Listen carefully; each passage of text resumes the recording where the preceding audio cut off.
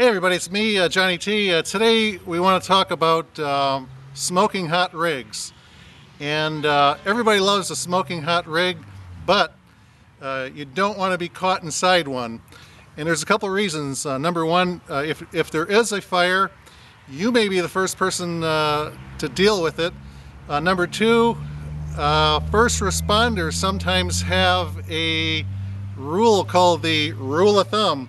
What the rule of thumb says, they only have to get close to the scene enough to cover it with their thumb. So if there's smoke or flames, you may be on your own.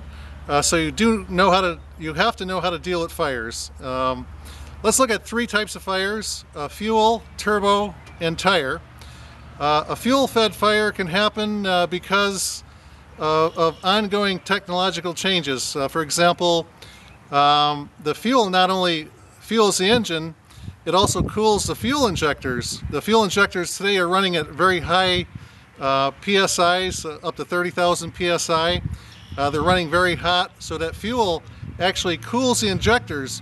When the fuel returns, it goes to the tank. Of course, you have your return line here, and it may be as hot as 200 degrees Fahrenheit, about 93 degrees Celsius, but did you know the flash point for diesel is about 125 degrees Fahrenheit or about 52 degrees Celsius? That's a very low temperature. We think of diesel as a safe fuel, but it does have a very low flash point. All it takes is a spark. So if you get into a situation where your fuel line breaks, or if you have a fuel leak, all it takes is a spark, and that fuel may ignite.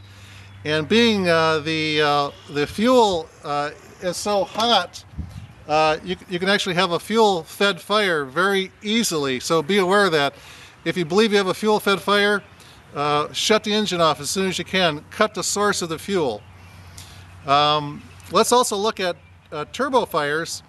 The temperature in the engine is several thousand degrees. The turbocharger may run as high as 1200 degrees or about 650 degrees Fahrenheit or Celsius. And what that means is if you have a crack in a turbo, you actually will see flames. Definitely inspect the turbo. Also check, there's a low pressure oil line going to the turbo. Check that, make sure that's not leaking, which can also cause a fire. The third fire, which is occasionally common, is the tire fire. What you want to do in a situation like that, number one, don't stop. The safe thing to do is to keep driving. Don't drive at a high speed where you're going to fan the flames. Drive at a speed where the fire actually will eventually burn itself out. This of course may be very frightening to the public, and I'm sure someone there will call a fire department, but be aware the safe thing to do is to keep driving and let the fire burn itself out. So those are today's tips. Definitely inspect your lines, your fuel lines, inspect your turbo, and of course, check them tires. Don't let them get too hot.